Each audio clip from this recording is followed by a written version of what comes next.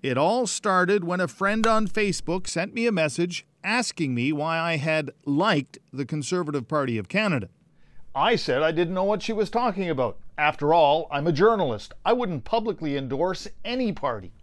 As a rule, I do not like anything, unless it's a picture of a real friend's children.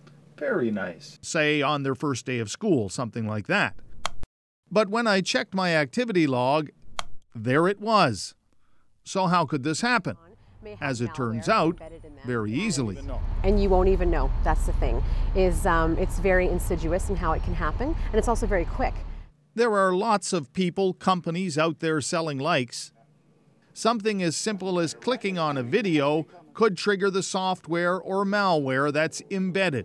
And unless someone tells you, or you check your settings, you wouldn't know anything about it. Right? So if I look at a page and I see they have 1 million fans versus a competitor's page who has only 500,000 fans, it might sway me to think that they are more popular than they are claiming to be.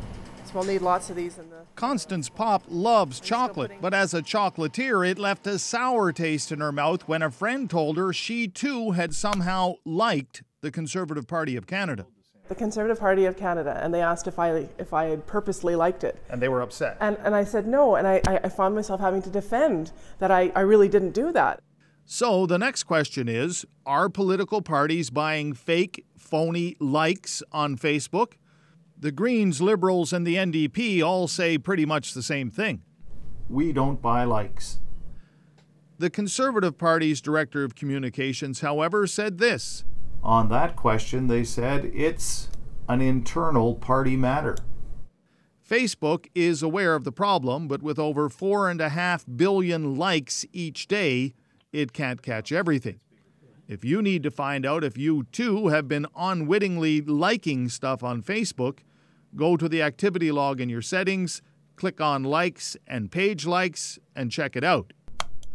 You may wind up having to unlike something you never really liked in the first place. Red Sharon, CBC News, Winnipeg.